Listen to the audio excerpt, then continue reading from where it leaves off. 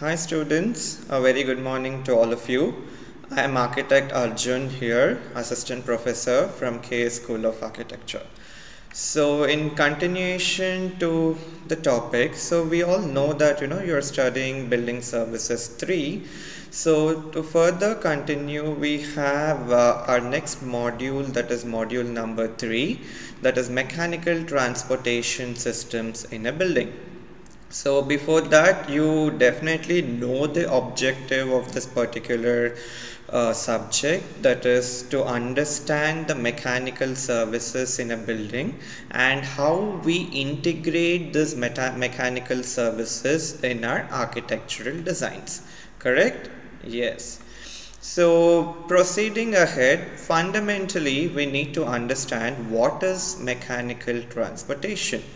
So transporting anything from one point to another point, either on a horizontal plane or on a vertical plane with the help of any mechanical equipment is called as mechanical transportation. It's a very simple definition. You all have been studying this from your school days as well, correct? Yeah. So what do you after understanding mechanical transportation definition, so we need to understand what are the different types of mechanical transportation systems used in any building. Can you guys list a few of them? Yes, elevator, which is commonly called as a lift. Second one is escalator, and third one is the travelator. So according to the VTU syllabus, you will be understanding these three topics in detail. Okay, so let's proceed further. So let me show you some glimpse with the help of some pictures over here for you to understand these three typologies. You would have definitely seen them in one or the other places. So just to further give you some sort of understanding. So this is a picture of an elevator, or for which we commonly call it as a lift.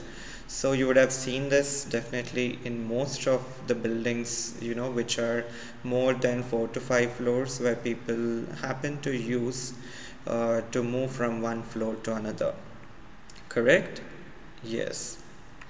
So next we have escalator. So how does it look? It looks like one regular staircase, right?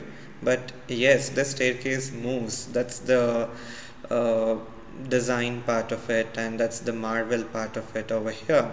So you have this moving staircase that will take you to a different level from one floor to another. So this also you would have seen in a couple of large scale commercial setups, or you would have seen it in airports, or you would have also seen it in malls, theaters, etc. Right? Yeah. So next one we have travelator. So this is also something interesting. So this is within the same plane. It will transport you from one point to another point.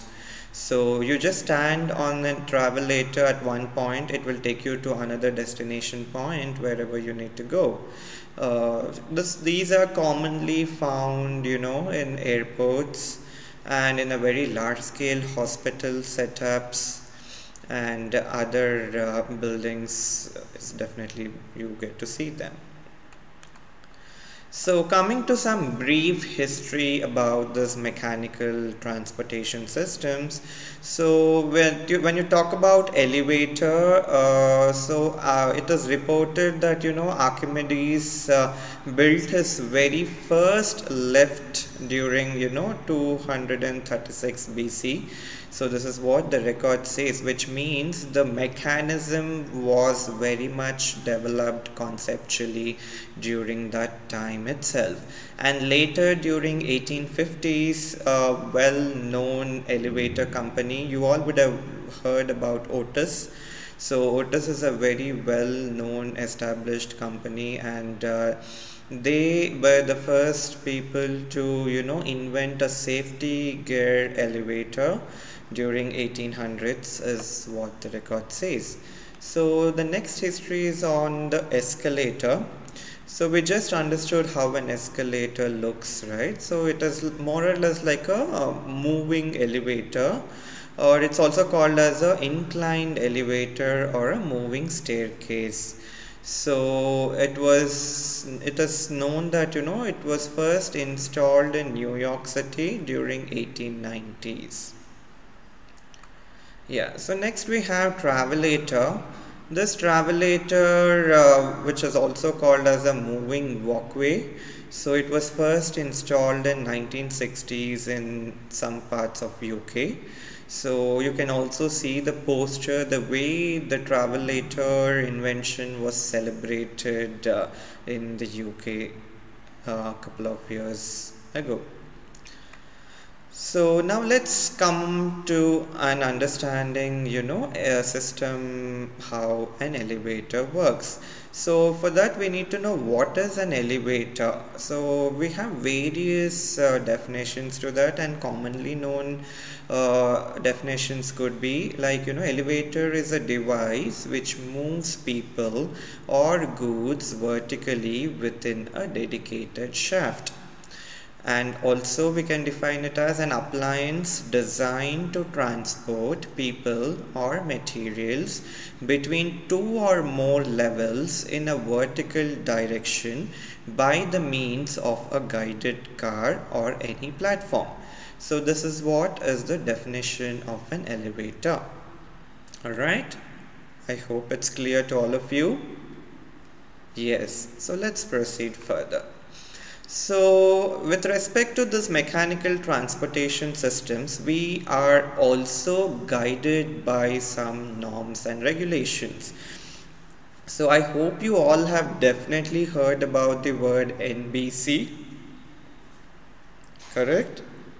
Exactly, it is called as National Building Code of India.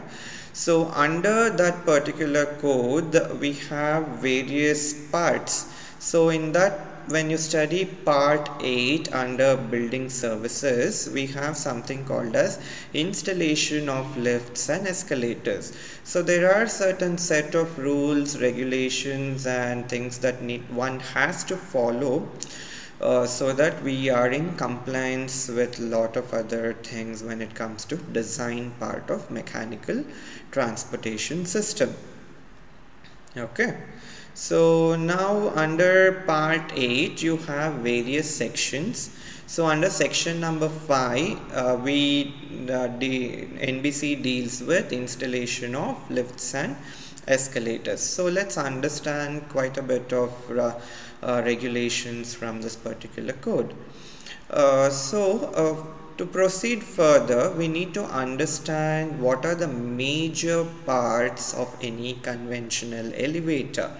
So coming from the bottommost part, we have something called as lift pit over here. So this lift pit is more or less, this is the portion that you see. If I assume this as my ground level or any basement level, this lift pit is slightly sunken from that established floor level. Alright? Yeah, so the next part is the lift hoistway, or we call it as a lift shaft. This vertical open space is what we call it as a vertical lift shaft or a hoistway, where the elevator car takes you up and down to various floor levels. And next we have this landing doors. I hope you can see this in the picture. Yes, so these landing doors are used in order to open out when the car ends or terminates at that particular floor level, and the doors are opened and you can access the car. So this is what we call it as landing doors. Next we have lift car. So this is the mechanism that ports you back and forth, meaning up and down across various floors, is what we call it as a lift car. So this entire unit is controlled by one system that we place it on top of the lift shaft, which we call it as lift machine room. It is also in a short form we call it as LMR. So it is called as lift machine room, where the entire mechanism is put on top of the lift shaft for its working medium. Okay, is this clear? Yes. So moving further, okay, this is a picture that has been taken from the NBC rulebook. So you can see here you have your lift shaft. What I am showing over here is the lift shaft, and this is the sizing of the lift car, and this is the sizing of the lift machine room, which is kept above the lift shaft. That is why you see this in dotted line. Alright, yeah. So also note this alphabet. Something is written here: alphabet A, alphabet C, alphabet B, alphabet D, correct? And there is also alphabet C and alphabet E over here. So which means you have A, B, C, D and E. So keep this in mind. We'll come back to these alphabets very soon, what they are. Alright. So if you take a cross section of this particular elevator shaft, this is how it looks. Do you see this? You can either treat this as an elevation, or if you want to understand it via section also, it's quite the information will be more or less the same. So this is the floor level, and this is the lift pit that you saw. This is the again a floor level. This is the opening door, and then you have your lift machine room on top of this shaft, and you have a trap door for any sort of emergency accessing to this particular room. All right, is this clear? Yes. So proceeding further, now we need to understand the meaning of various components that we saw in the picture previously. So what do you mean by a lift shaft, and why is that so important for us? So lift shaft provides the movement of lift car between the floors. Definitely yes. And they need to be fire resistant in their design, and they need to be also be protected from various point of view, and because in case of any fire, the lift operation has to be ensured is not impaired by any fire breaking out on any floors of a building. Okay, and then no equipment except that is forming a part of the lift shall be kept in the lift shaft or lift well, meaning anything related to the servicing of the lift shaft or which is a part of the elevator system should only be kept in the lift shaft. No other equipments should be kept there. All right, yes. So next is the lift pit.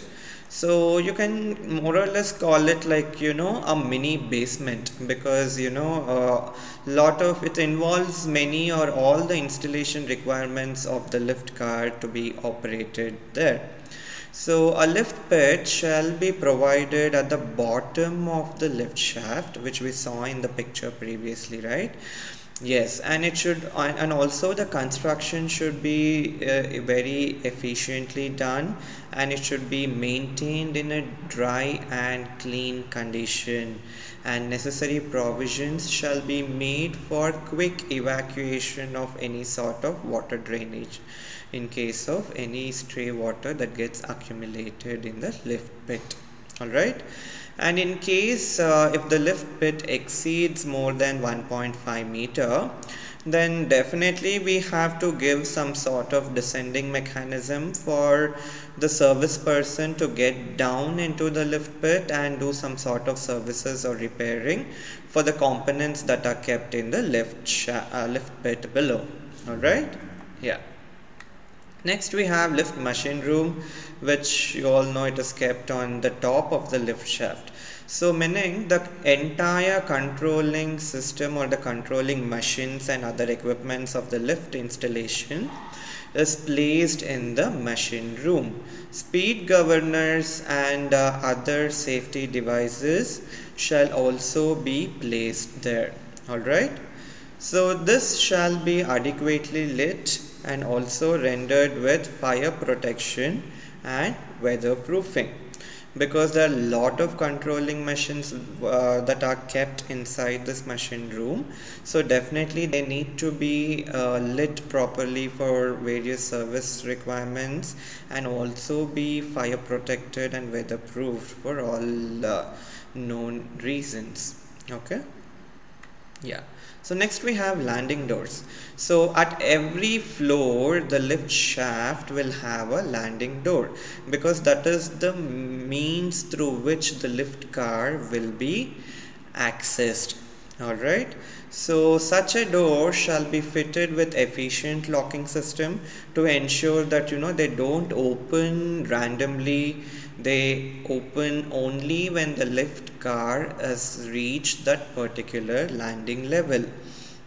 Otherwise, on the safety basis, when you open the lift door, then you will end up falling into the lift shaft. So in that case, the landing door will open only when the lift car reaches to that particular landing level where you are standing.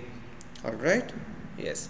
And in case when the doors when they jam, or when you are unable to open out, there should be some sort of a special key that is kept beside the door in order to open the door in case of any emergency situations.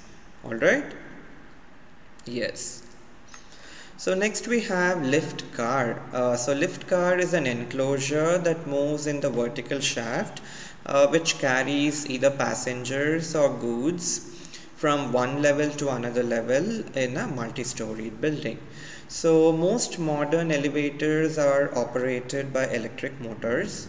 So with the help of a counterweight system, or with the help of a pull or a push system. So the lift car is held with the help of such mechanical systems, and they move up and down accordingly. All right. Yeah, so we will be understanding how different types of the lift and how they all work. So next we need to be understanding different parts of a lift car. So now that this lift car is an enclosure where a passenger or goods move up and down between any two floors. So that car also has some parts to it. So meaning we have the lift car floor, we have the wall enclosure on all the three sides, and then we have a ceiling, then we have a guided rail inside, so that if anyone is feeling some sort of discomfort inside the car, can hold it. Then we have display panels, meaning you will have the floor numbers written, you will have a panel, and where you can choose the button of to which floor you want to access. So you have two such car operating panels. One car operating panel is on the outside of the lift shaft, and another operating panel is on the inside of the lift car. Okay. And then we have an emergency trapdoor. During any sort of emergencies inside the car, if a service personnel has to rescue you, or he has to make sure you need to come out from the lift car, these trapdoors are very, very essential during emergency times. All right. So these are the different parts of a lift car. Yeah. So coming back to that same diagram of that NBC what we saw some time back, I just told you to remember the alphabets A, B, C, D and E, right? Yes. So we will understand what it means. So if you see here, alphabet A shall mean the lift car sizing. Alphabet A and alphabet B shall be the width and depth of the lift car. All right. And alphabet C and alphabet D shall be the sizing of your lift shaft. Am I clear? Yes, I shall repeat. Alphabet A and alphabet B will give you the sizing of the lift car. Alphabet C and alphabet D shall give you the sizing of the lift shaft. So let's understand the sizing. Let's take one example. So we all know that the lift car or the lift shaft will be decided based on the capacity of the lift. Correct. What does capacity mean? It is definitely designed for some number of people to use it. Correct. If it is a residence, there'll be some amount of people, going from one floor to another. If it's an independent house, or if it's an apartment complex, then we have more number of capacity because a lot of families keep using it. And if it is a commercial setup, then again it's public who will be using it. If it's an industrial setup, then workers keep using that. So first we need to design and understand for how many persons are we designing this lift shaft. So NBC also gives you that, like for these many number of people. So this is the kind of weightage, that is in terms of kgs, that a person's weigh, and then accordingly the car size and the lift shaft size are given over here. Do you understand this? Yes. So if we take an example over here, for example, if you need to be designing a lift elevator for 10 people capacity, then the load will be 680 kgs and the lift car size shall be 1300 by 1350. Then accordingly the lift shaft, the sizing of the lift shaft shall be 1900 by 2100. And also the lift car opening size shall be minimum of 800. Is this clear? Yes. So this is what is something that we have to be picking from the NBC. Alright. So if you also open couple of lift elevator company websites, you will also find similar dimensions which will be followed, because it's a standard dimension that one has to follow, but some sort of ambience or some sort of features might be different from one company to another company. We will also understand that a bit later. Okay. Yeah. So we also have the spit depths that have been given, and also the machine room sizing for any elevator shaft accordingly. Okay. So this has also been mentioned in the NBC. So if you open this and check, so based on the speed is given in meters per second over here. All this bold text what you see is the speed that is being given in meters per second, meaning when a lift car is moving from one floor to another, this is the speed at which one has to cater to. So this speed has a correlation to the pit depth as well as the lift machine room, like what you can see here. The depth and the width of the machine room is mentioned here, and also the pit depths are mentioned over here. Alright. Yes. So let's proceed further.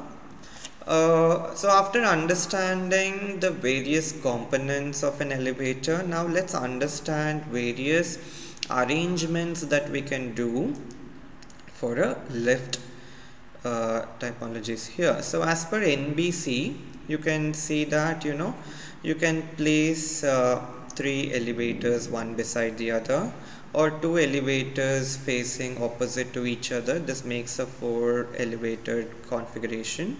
And you have 3 plus 3, that is 6, which is again facing each other, and these are 4 and 4, totally 8, which are again facing each other.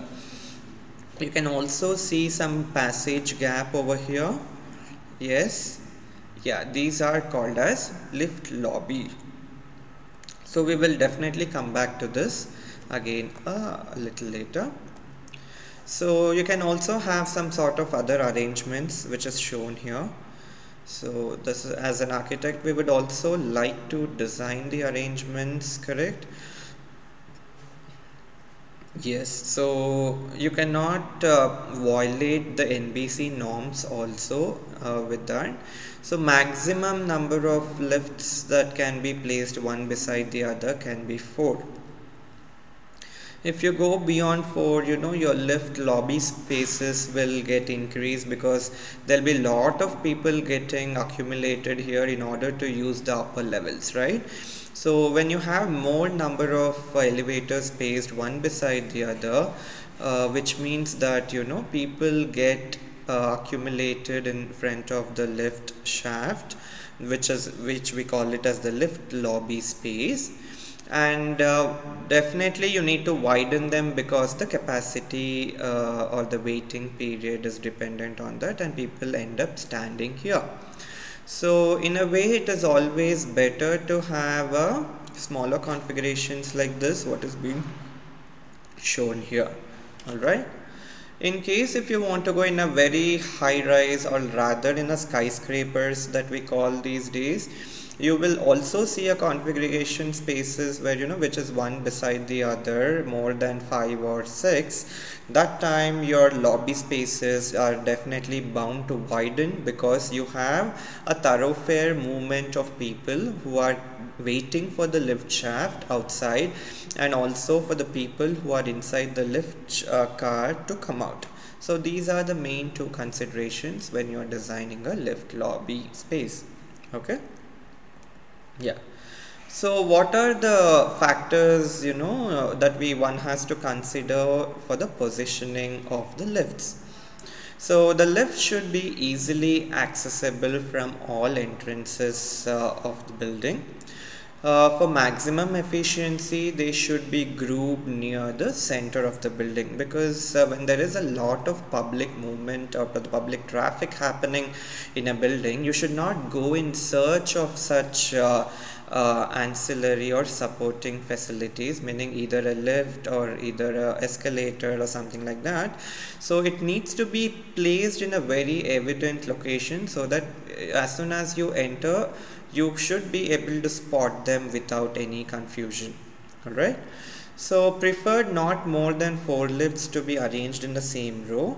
If you want to place it more than 4, then the lift lobby spaces has to be increased, and that is also a waste of common spaces in any commercial or a residential spaces, correct? Because the occupancy is more favorable with respect to the number of people using that particular space, and it is also proportionately reflecting to your monetary things related there. So you can't waste a space for common facilities too much.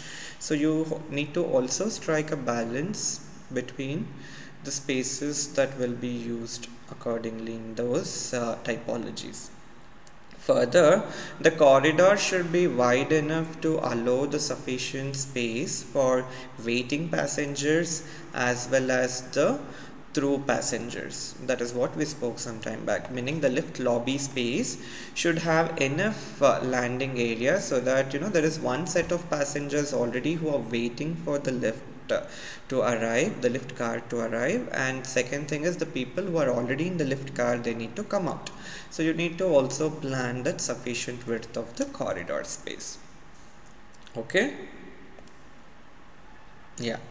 So then this is again in continuation to that, we have the location of the lift lobby. So we all know that it has to be kept in a very main entrance area, which is very close to the main entrance area of the building, to have a sufficient and efficient movement of people without having any clutter within the lobby spaces. Okay. Then the noise generated by the lift machinery and the cars should be considered while placing them, if there are any sensitive areas.